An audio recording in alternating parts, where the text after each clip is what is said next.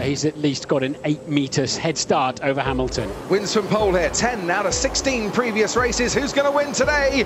It's lights out and away we go. Even start from the front two. And Verstappen goes off the track, and that gives the lead to Lewis Hamilton. Hamilton, Verstappen, Bottas, Perez. Sainz now looking to make a move on the Red Bull. Behind him comes Pierre Gasly, but Max Verstappen, what a poor turn two that was for him. And locking up, and if you don't make the corner through turn 1, you're supposed to go through an escape road and through a zigzag chicane as well, if you don't go the correct side of the bollard. It cost Max Verstappen dear, as at the rear of the field, both Latifi and Russell battling away the two Williams. Latifi has got ahead of his teammate already. Daniel Ricciardo is going to go for it, isn't he, on Fernando Alonso? Norris has gained right up on Fernando Alonso. Lando Norris is going to go down the inside, and Lebose, nice opportunist move from Lando Norris. I think everyone is just struggling. Yeah, copy that. Even Graining spotted on the hard runners as well. Yeah, plan B. Plan B, could this be a two-stop race after all?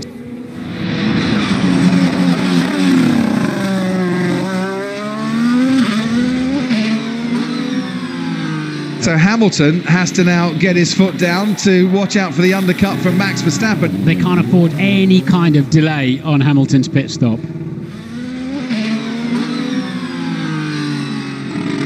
Hamilton stops, Verstappen making his way around turn 12. Very neat change there. Hamilton comes out. Is he ahead of Max Verstappen? No, he is not. Max Verstappen pulls the undercut on Lewis Hamilton. Hamilton was told to give it everything, but for once, Hammer Time didn't give him enough time.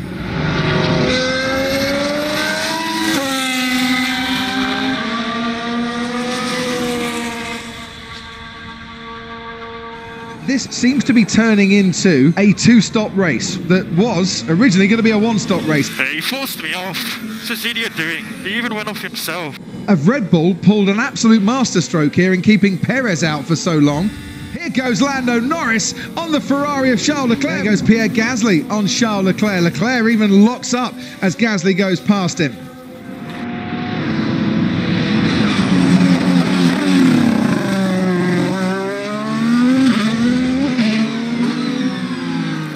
Box and pit confirm, please, Max. Box, pit confirm. Right, now this swings around. It is a two-stop race as far as Max Verstappen and Red Bull are concerned. Let's watch the tyres go on. It's mediums for the end of the race. No problem with that pit stop, and he's back out.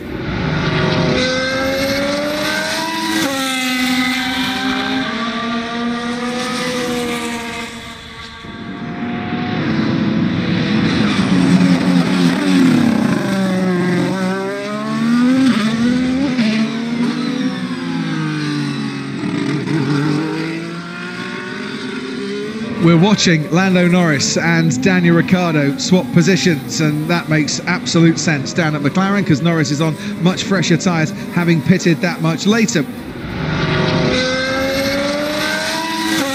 Here comes Max then. Max has got both Mercedes clearly in sight now. Oh, this is going to boil down to the last 5 or 6 laps, potentially, of epic racing here. DRS as well. He gains on the Mercedes. Can't get past the Mercedes, but he's gone wide. Oh, he did. Bottas goes wide, and through scene they go, wheel to wheel, side by side, and they come out of the corner with Verstappen in second place. Now it's game on, but Hamilton somehow is magicking up some pace out of those tyres. Why the no one listen to me when I say it's going to be a two-stopper? Hell.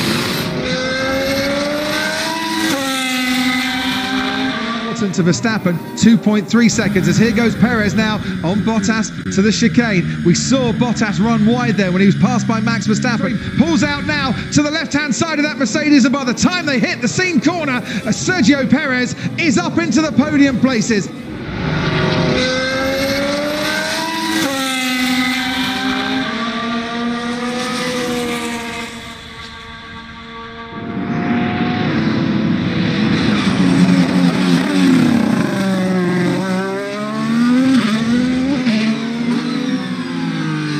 He's going to get a good slipstream, and he's going to put Hamilton uncomfortable as he brakes at the end of the straight.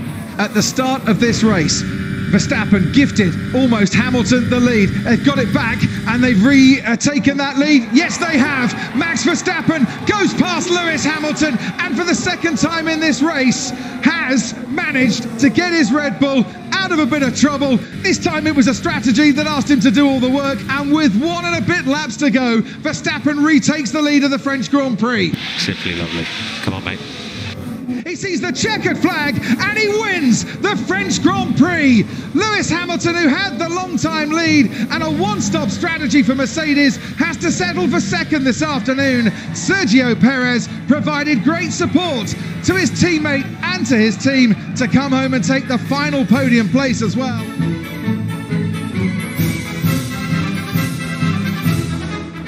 If we can beat them here, we'll beat them anywhere. That's what Christian Horner said about Red Bull and racing at Paul Ricard. And beat them they have. Red Bull triumph over Mercedes today, and we only have a week to wait until the next instalment of this enthralling season when we go to Austria for round 8.